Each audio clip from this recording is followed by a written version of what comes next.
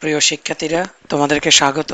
আজকে আমরা রসায়ন অনার্স চতুর্থ বর্ষের একটা প্র্যাকটিক্যাল নিয়ে আলোচনা করব। আমাদের এক্সপেরিমেন্টের নামটা হচ্ছে সরবরাহকৃত নমুনা পানির মোট ক্ষরতা নির্ণয়।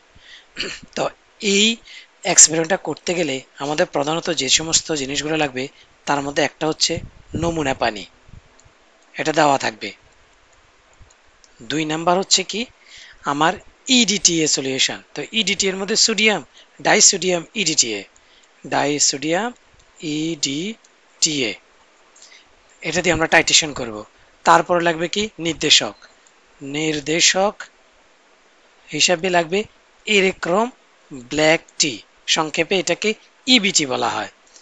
আরেকটা প্রধান জিনিস লাগবে কি বাফার দ্রবণ, ক্ষারীয় বাফার দ্রবণ। তাহলে ammonium chloride plus ammonium hydroxide, ক্ষারীয় buffer দ্রবণ। প্রধানত এই কয়টা জিনিস আমার লাগবে। তো প্রথমে আসি আমরা আমাদের এই 2 নাম্বার যে জিনিসটা সোডিয়াম ইডিটিএ কিভাবে প্রস্তুত করে, এটা দিয়ে যেহেতু আমরা টাইট্রেশন করব নমুনা পানিটাকে, তো এটা আমরা প্রস্তুত করব। তো ধরি আমরা কি তৈরি করব, 500 ml 0.01 মোলার ডাইসোডিয়াম ইডিটিএ প্রস্তুতি, এটা আমরা প্রস্তুত করতে হবে। তো এটা প্রস্তুতির জন্য আমরা জানি ডাইসোডিয়াম ইডিটি এর আণবিক ভর, ডাইসোডিয়াম ইডিটি এর আণবিক ভর কত? আণবিক ভর হচ্ছে 336.21 গ্রাম। তো অতএব 1000 ml 1000 ml 1 molar 1 molar disodium EDTA প্রস্তুতিতে প্রয়োজন কতটুকু প্রয়োজন? 336.21 গ্রাম ইডিটিএ, ডাইসোডিয়াম ইডিটিএ প্রয়োজন। তা আমি তৈরি করব কতটুকু? 500 ml। কত ঘনমাত্রার? 0.01 মোলার ঘনমাত্রার দ্রবণ প্রস্তুত করতে। তাহলে আমার ডাইসোডিয়াম ইডিটিএ কতটুকু লাগবে সেটা আমরা লিখব। তাহলে 336.21 ইন্টু 500 ইন্টু 0.01 ডিভাইড বাই 1000। ইচ্ছা করে ক্যালকুলেশনটা আমি এখানে দেখাতে পারি। এখানে হচ্ছে কি 336.21 ইন্টু কত ml লাগবে, আমার কত ml তৈরি করব? 500 ml। ঘনমাত্রা কত ml? ঘনমাত্রা হচ্ছে 0.01 মোলার। আর ভাগ করব কত দিয়ে? ভাগ করব 1000 দিয়ে। তাহলে এত গ্রাম লাগবে। তো এইভাবে ক্যালকুলেশন করলে দেখা যায় আমার লাগবে কত। এটা যদি ক্যালকুলেশন করি তাহলে আমার লাগতেছে 1.68 গ্রাম, 1.68 গ্রাম এই ডাইসোডিয়াম ইডিটিএ লাগবে। তো ক্যালকুলেশনটা আশা করি ক্লিয়ার সবার কাছে। তা অতএব ডাইসোডিয়াম ইডিটি এর ইডিটি এর ঘনমাত্রার মধ্যে এখন গৃহীত ভর বাই প্রয়োজনীয় ভর ইন্টু 0.01 মোলার। তো আমি ধরো নিতে হবে 1.68 গ্রাম, নিলাম 1.6 গ্রাম, নিতে হবে কতটুকু? 68, 0.01 মোলার। তাহলে ক্যালকুলেশন করলে আসবে এত। তাহলে আমার ডাইসোডিয়াম ইডিটি এর মোলারিটি হচ্ছে এত। এখন এই ডাইসোডিয়াম ইডিটি এর মোলারিটি এত, তাহলে এইরকম একটা ভলিউমেট্রিক ফ্লাক্সে আমি ডাইসোডিয়াম ইডিটিটা নিব। সবাই খেয়াল করো, এই ডাইসোডিয়াম ইডিটিএ 1.68 গ্রাম নিয়ে আমি কি করব, এরকম একটা ভলিউমেট্রিক ফ্লাক্সে নিয়ে এই যে আপ টু দ্য মার্ক করবো। এই যে এখানে আমি আপ টু দ্য মার্ক করে রাখবো। এই এই দাগ পর্যন্ত পানি দ্বারা পূর্ণ করে ভালো মতো মিক্স করে, এই যে এটা হচ্ছে 0.01 মোলারের ডাইসোডিয়াম ইডিটিএ। তুমি ইচ্ছা করলে ইডিটি দিয়েও কাজ করতে পারো, ডাইসোডিয়াম ইডিটি না নিয়ে ইডিটি দিয়েও কাজ করা যায়। তবে মনে রাখতে হবে ইডিটি এর দ্রাব্যতা পানিতে কিন্তু তুলনামূলকভাবে কম, ডাইসোডিয়াম ইডিটি এর দ্রাব্যতা কিন্তু অনেক বেশি। এই জন্য আমরা ডাইসোডিয়াম ইডিটি দিয়ে কাজ করলে সবচেয়ে ভালো হয়। এই ডাইসোডিয়াম ইডিটি যেহেতু আমি তৈরি করলাম এবং এটা ঘনমাত্রা 0.01 মোলার, এটা আমরা বুরেটে নিব। তো তার আগে আমরা কি করব, একটা কণিকের ফ্লাক্স নেই, আর এটা আমরা এর আগে বলে নেই, এটা হচ্ছে আমার নির্দেশক ইরেক্লোম ব্ল্যাক টি। এই জিনিসটা হচ্ছে কি ইরেক্লোম ব্ল্যাক টি, আর এটা হচ্ছে বাফার দ্রবণ, ওই যে অ্যামোনিয়া বাফার দ্রবণ বা অ্যামোনিয়াম ক্লোরাইড অ্যামোনিয়াম হাইড্রোক্সাইডের মিশ্রণে বাফার দ্রবণ। তো প্রথমে আমি একটা নমুনা পানিটা নিব। এখন এই নমুনা পানি ওই যে সাধারণত 10 ml 20 ml বিভিন্ন ml নিতে পারি। তো নমুনা পানি ধরো আমি 10 ml এই যে পিপেট দিয়ে মেপে নমুনা পানিটা এরকম একটা কণিকের ফ্লাক্সে নিব। এই কণিকের ফ্লাক্সে নমুনা পানি 10 ml নিব। তো ধরে নিলাম এখানে 10 ml নমুনা পানি, যদিও এখানে বেশি দেখা যাচ্ছে, জাস্ট বোঝানোর জন্য বলা। তো 10 ml নিব, নিয়ে এটার মধ্যে একটু লঘু হাইড্রোক্লোরিক অ্যাসিড যোগ করব। এই নমুনা পানির মধ্যে সামান্য পরিমাণ লঘু হাইড্রোক্লোরিক অ্যাসিড যোগ করব। যোগ কতক্ষণ পর্যন্ত করব, যখন দেখবো এটা অম্লীয় হয়ে যায়। অম্লীয় হলো কি হলো না সেটা আমরা কিভাবে বুঝবো, এই জলীয় দ্রবণের মধ্যে যদি একটা নীল লিটমাস ধরি আর এটা যদি লাল হয়ে যায়, তার মানে এটা অম্লীয় হয়ে গেছে। তাহলে নমুনা পানির মধ্যে 10 ml নমুনার পানির মধ্যে কিছু লঘু হাইড্রোক্লোরিক অ্যাসিড দিব।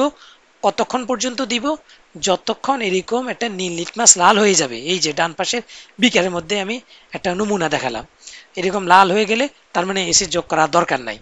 অতঃপর এই যোগকৃত অ্যাসিড সহ নমুনা দ্রবণটাকে আমি 2-3 মিনিট হিট দিব, 2-3 মিনিট উত্তপ্ত করব। ঠিক আছে, উত্তপ্ত করব এটাকে। উত্তপ্ত, এখন উদ্দেশ্য কি উত্তপ্ত, কারণ পানির ক্ষরতা যদি নির্ণয় করব, আর আমরা জানি পানির ক্ষরতা দুই ধরনের হয়, একটা স্থায়ী ক্ষরতা, একটা অস্থায়ী ক্ষরতা। তো পানির অস্থায়ী ক্ষরতাকে এরকম হাইড্রোক্লোরিক অ্যাসিড দ্বারা যদি তাপ তাপ দেই, তাহলে অস্থায়ী ক্ষরতাটা স্থায়ী ক্ষরতায় পরিণত হবে। আমরা জানি কি অস্থায়ী ক্ষরতা কি জন্য হয়, বাইকার্বনেট লবণের জন্য হয়। তাহলে ধরি ক্যালসিয়াম বাইকার্বনেট আছে, এখন এখানে যদি আমি কি দেই, HCl দেই, তো HCl দিলে কি হবে, এটা HCl দিয়ে হিট দিলে এটা কিসে পরিণত হবে, ক্যালসিয়াম ক্লোরাইড। আর কিসে পরিণত হবে, ক্যালসিয়াম ক্লোরাইড প্লাস পানি প্লাস কার্বন ডাইঅক্সাইড, প্লাস পানি প্লাস কার্বন ডাইঅক্সাইড। তো এই যেটা স্থায়ী ক্ষরতা পরিণত হইল। তাহলে অস্থায়ী, এটা হচ্ছে অস্থায়ী ক্ষরতা। এই অস্থায়ী ক্ষরতাকে যদি হাইড্রোক্লোরিক সহ উত্তপ্ত করি, ওটা স্থায়ী ক্ষরতায় কনভার্ট হলো।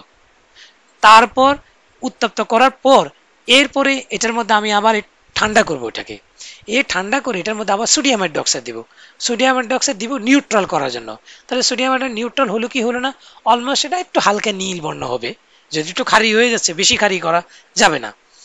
তাহলে আমরা কি করলাম, নমুনা পানি নিলাম 10 ml, এটার মধ্যে সামান্য পরিমাণ HCl নিয়ে উত্তপ্ত করলাম। উদ্দেশ্য তার অস্থায়ী ক্ষরতাকে স্থায়ী ক্ষরতায় কনভার্ট করা। আর অ্যাসিড কতক্ষণ পর্যন্ত যোগ করব, ওই যে নীল লিটমাস যদি লাল হয়। অতঃপর এটাকে ঠান্ডা করে আমি এটার মধ্যে সোডিয়াম হাইড্রোক্সাইড দিব। যদি এটার বর্ণটা কি হয়, লাল লিটমাসটা নীল হয়ে যায়, তার মানে সোডিয়াম হাইড্রোক্সাইড আর যোগ করা দরকার নেই। আশা করি এই পর্যন্ত ক্লিয়ার। এখন আমি এই নমুনা ঠান্ডা এবং প্রশমিত নমুনা পানির মধ্যে সিলিন্ডার দিয়ে মেপে 2-3 ml বাফার দ্রবণ যোগ করব। এই নমুনার পানির মধ্যে 2-3 ml বাফার দ্রবণ যোগ করব।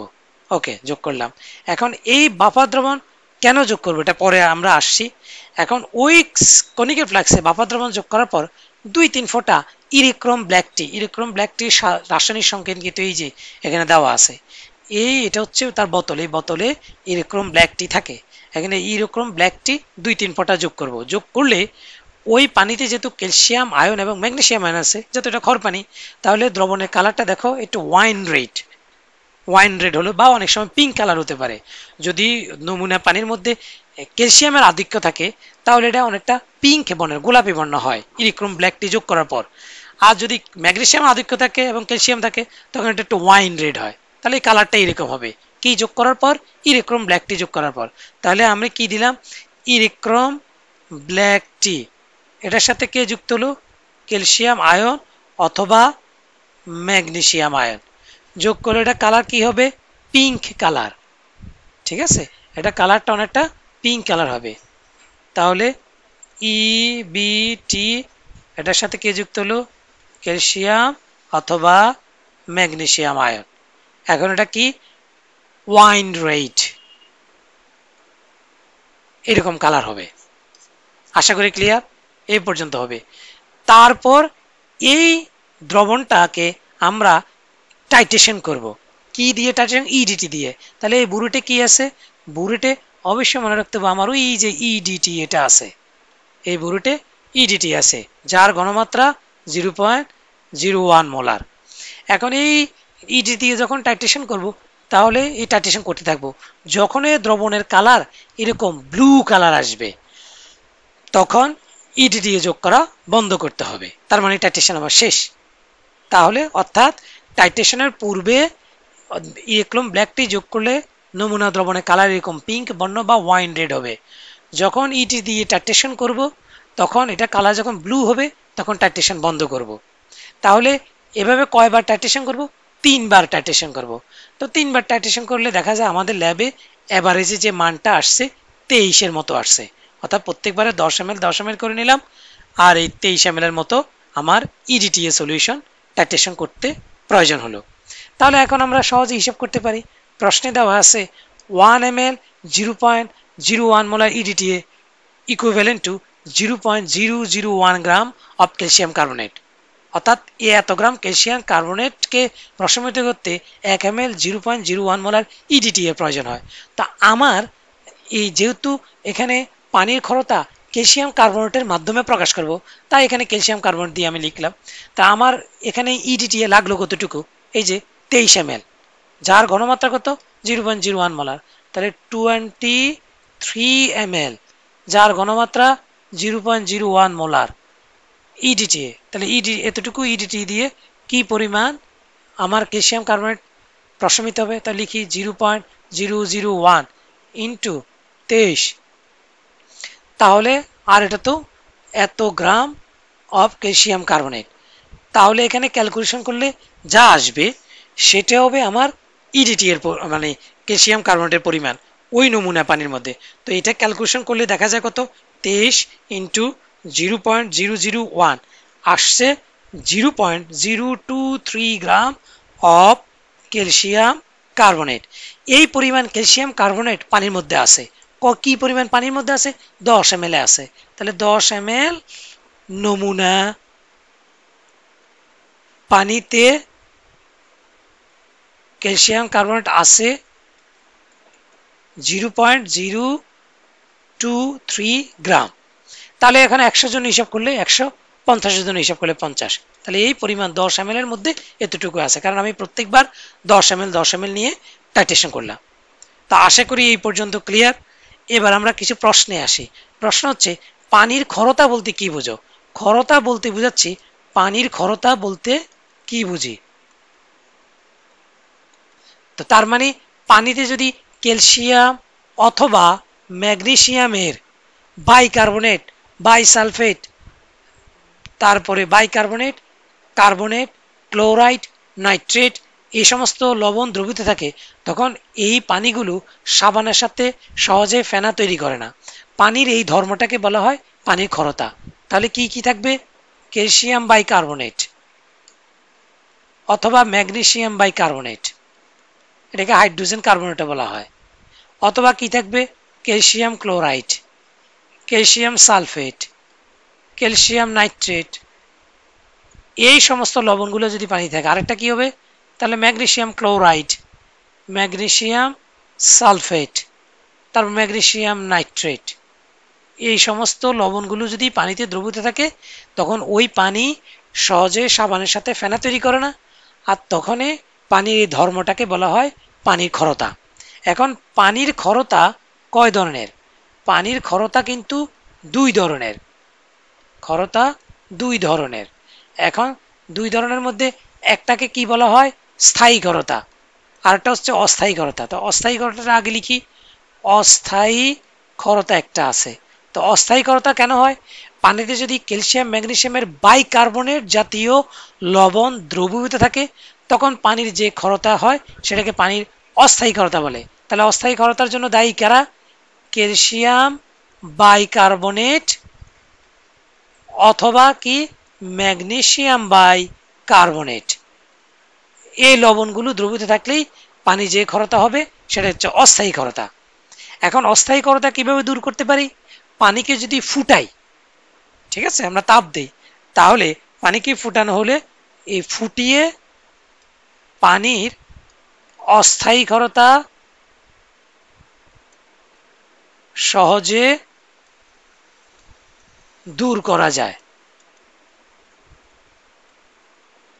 তাহলে অস্থায়ী ক্ষারতা দূর করার অন্যতম প্রধান উপায় হচ্ছে পানিকে যদি ফুটানো হয় তাহলে তার অস্থায়ী ক্ষারতা দূর হয়ে যায়।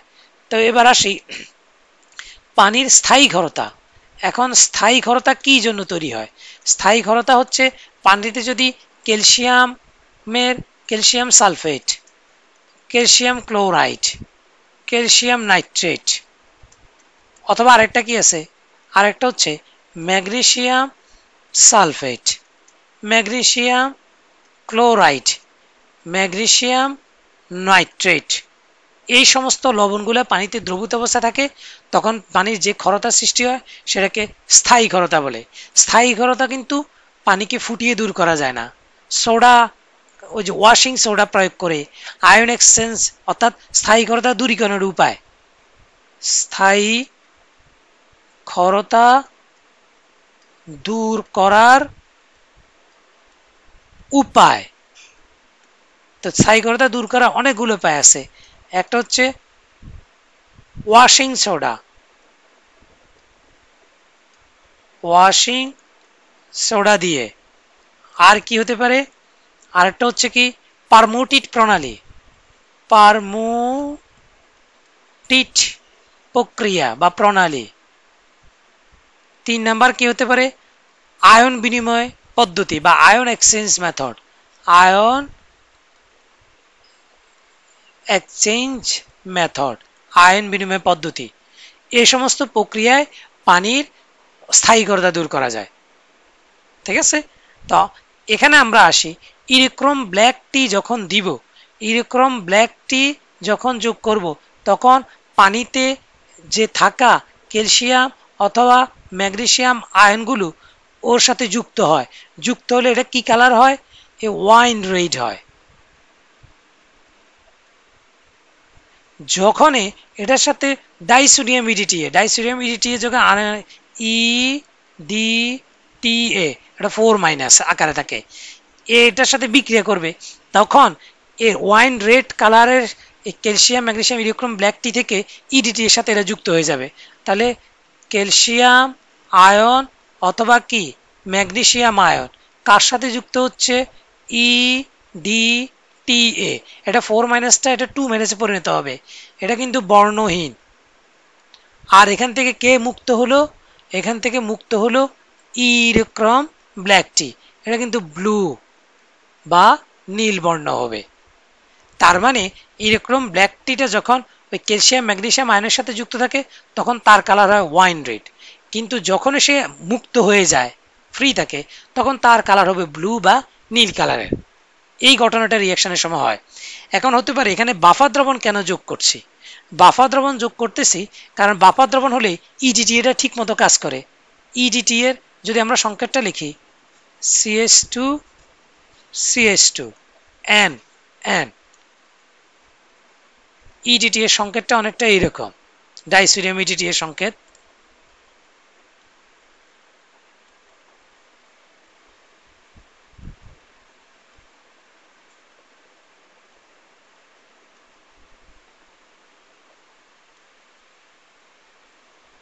এটা হচ্ছে ডাইসোডিয়াম ইডিটি এর সংকেত। এখন তার মানে কি এখানে এই যে হাইড্রোজেন, এই হাইড্রোজেন আছে, যখন বাফা দ্রবণ যোগ করব, ক্ষারীয় বাফা দ্রবণ, তাহলে ওই বাফা দ্রবণ থেকে কি আয়ন আসবে? ওএইচ আয়ন আসবে। এই ওএইচ আয়ন, এই ওএইচ আয়নটা এখানকার হাইড্রোজেন আর অথবা এখানকার হাইড্রোজেনের সাথে যুক্ত হয়ে কি তৈরি করবে? পানি তৈরি করে ফেলবে। যদি এই হাইড্রোজেনগুলো এখানে চলে আসে তাহলে এটা নেগেটিভ হবে, আর এটা যদি হাইড্রোজেন চলে এটা নেগেটিভ হয়ে যায়। নেগেটিভ হলে তার ইলেকট্রন দান ক্ষমতা বাড়ে, তখন ক্যালসিয়াম অথবা ম্যাগনেসিয়াম আয়নের সাথে সহজে যুক্ত হতে পারে। তাহলে এভাবে আমরা আমাদের কাজগুলো করব। আশা করি এই পর্যন্ত সবাই বুঝতে পারছো। আজ এই পর্যন্তই। সবাইকে ধন্যবাদ। আল্লাহ হাফেজ।